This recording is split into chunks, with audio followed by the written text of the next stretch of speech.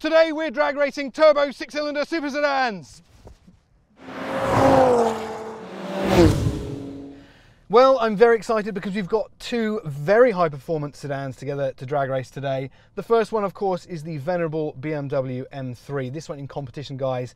This has a 3-litre 6-cylinder turbocharged engine up front, 375 kilowatts. Plenty of pep under the bonnet. But over there is another super sedan with a V6 turbocharged engine on the bonnet, and it also makes 375 kilowatts. That's a V6 2.9 litres, but both cars seem to have very similar levels of performance. The advantage the BMW has, though, is in torque. It gets 650 Newton meters, and the Alfa has a paltry 600. It's going to be very interesting. But before I can go anywhere, I have to put this BMW into the most protracted and drawn-out launch control procedure I have ever found. If you've got time, I'll talk you through it.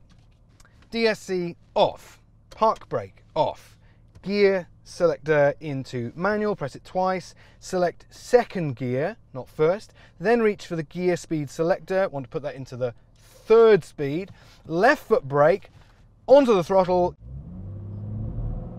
and we're finally ready. Andy's in the Alfa. Let's see how he's getting on. Andy, sorry to keep you waiting for 35 hours it takes me to get into launch control. How are you getting on with yours? It's reasonably straightforward insofar as I don't have any.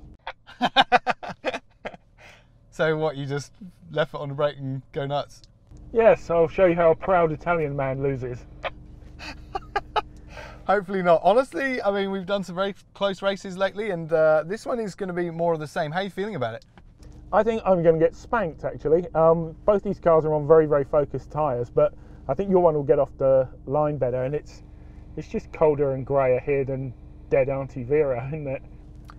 I mean, you've got one very clear way of winning, and that's just get going before I've had time to go through the 35,000 steps of getting it ready to go. So there's an easy way to win here. Do I have a spiritual victory on the board already then? Who's got the weight advantage? I think that's probably you, isn't it? Possibly, yeah. This car, I think, weighs, I think I'm right in saying about 140 kilos more than the Alfa, but I do have a little bit more torque. So once again, pretty even playing field, hopefully. I am better acquainted with the Colonel's $4.99 menu than you, so who knows? All right, let's see how we go.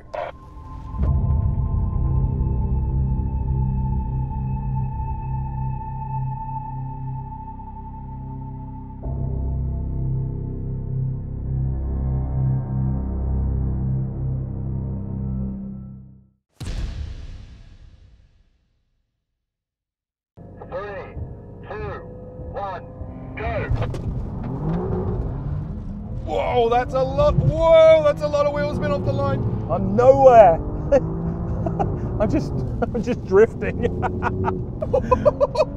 Oh my God. Oh, this is an absolute nightmare. There's no traction at all. Oh my God. The BMW has gone into a little blue speck on the horizon, but yeah, the Alfa really didn't want to know there.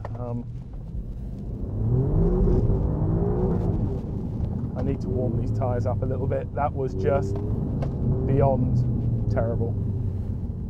That is easily one of the most frightening starts to drag race I've ever had. I'm not sure how good the start was.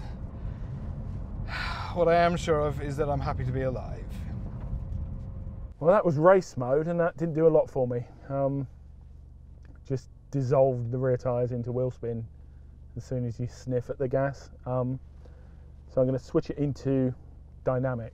I still don't think I'm going to get anywhere near that M3. Diabolical conditions at Heathcote today. It's been cold all day. We've had rain on and off. The track had dried out a little bit previously, but you'll notice a few spots of rain on the window.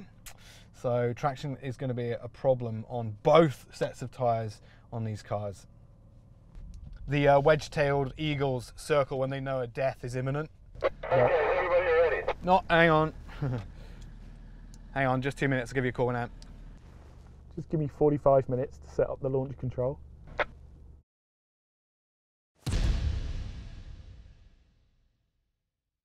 2, 1, go. Whoa, whoa, that's a lot of wheel wheel spin off the... Oh my God, this thing's trying to swap ends with every gear change. This is desperately frightening. We're getting somewhere, but we are still not with the BMW. BMW is... Oh my God, I want to button off before the finish. gone. That was hair-raising. Gone, gone, gone. It's trying to light the tyres with every gear change. There is zero grip out there. I had to upshift early there manually just to try and get it to grip up again. I was honestly too scared to look where Andy was. He's behind me now, but I don't know what happened. I have no idea what just happened there, mate. Any ideas from you? Well, it went off the line about as well as it would do in these conditions. I had to short shift it into third because it was about to light them up, but still nowhere near the M3. Yeah, well, that was life in hands of stuff. Like, that was pretty chilling. Every gear trying to break traction and doing a bloody good job of it. As is traditional for the second run after the drama of the launch control race, we're going to do a much more normal, all driver assistance on. This simulates the spontaneous blast away from a set of traffic lights. Driver assistance all on, thankfully this time. So probably a little less drama. Who knows, could be quicker. This is straight start in 3, 2, 1, go.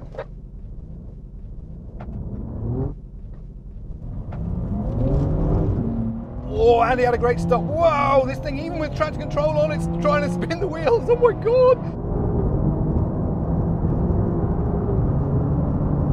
Oh, but I'm away. He had a great start. There's nothing he can do. Oh, jeez, this thing is twitchy, even with everything on. It's an absolute animal. Woo! Mate, that was a gallant effort. I know how much traction or lack of you have with that car. You did an amazing job getting off the line.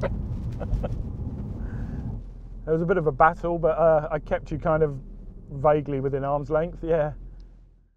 In far less than perfect conditions, the best the BMW could manage was a 4.8 second run to 100 kilometers an hour, far behind BMW's claimed figure of 3.9 seconds. But when it miraculously found traction, the Pilot Sport Cup 2 rubber spat the M3 to nearly 200 kilometers an hour by the 400 meter mark. With P0 Corsa rubber, the Alfa suffered even bigger traction problems and managed a best 0 to 100 time of 5.5 seconds, compared with a claimed 4.4. It took more than 13 seconds to reach the 400 meter mark. Doesn't matter how much power you've got, how much sticky rubber you have on the track, when you throw these two awesome super sedans down 400 meters, in conditions like this, it's always going to be a battle. On this occasion, the M3 took it, but only just.